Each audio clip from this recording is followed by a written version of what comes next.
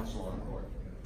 So fair share housing, and they are looking to put on a 30-acre parcel of land, 53 townhouse units, of which 50 will be new units and 3 are going to be rehabilitation units inside the main building that's down there right now. So we're going to repurpose the estate home down there.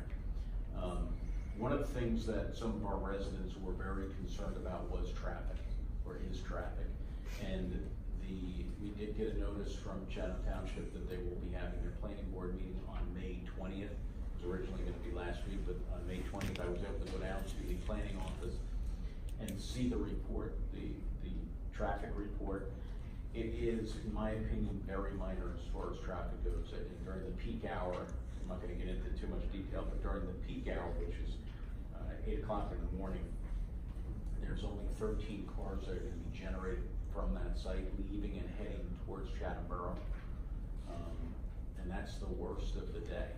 So I have put out emails to the residents who are concerned initially about this project to let them know about the meeting on May 20th. I plan on attending the meeting. I've also spoken with the developer, and he's given me access to his traffic engineer, and I'm going to be getting all the traffic information and having it in my office in case anybody from the borough is interested in coming down and going through their traffic plan with me. So, and that goes obviously for the council members if you have any concerns about that traffic. I do not believe that, based on my review, that it warrants closing off any roadways or doing anything super special out there. It is a very minor development. It's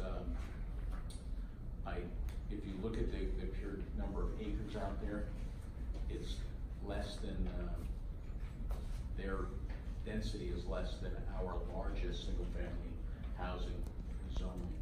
So if you look at Washington Avenue, that 20,000 square foot, this would be less as far as the zoning standpoint goes, and they generate less traffic than we would if we had the equivalent number of single-family homes there.